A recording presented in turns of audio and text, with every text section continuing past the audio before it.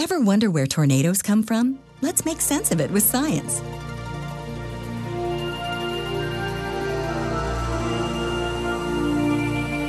Nearly all tornadoes or cyclones start with a storm, like the one brewing overhead.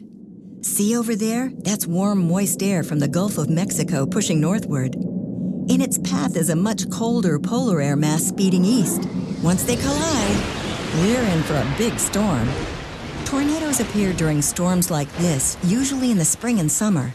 That's when our hemisphere faces the sun's rays longer and more directly. The extra exposure heats the winter-cooled Earth. Sometimes warm air from the Earth rises and mixes with the thunderstorm's air drafts. If those warm updrafts start spinning, a tornado or often a group of them will form. Just like that long funnel over there, the one stretching up to the thundercloud, we can see it because a tornado is filled with dust and condensed water droplets. Looks like it's heading our way.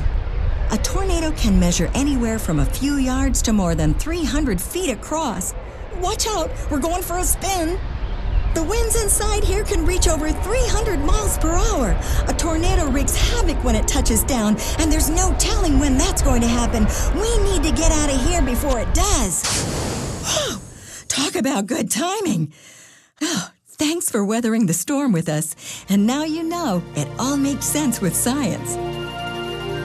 This has been presented by Bayer Corporation's National Education Program, Making Science Make Sense.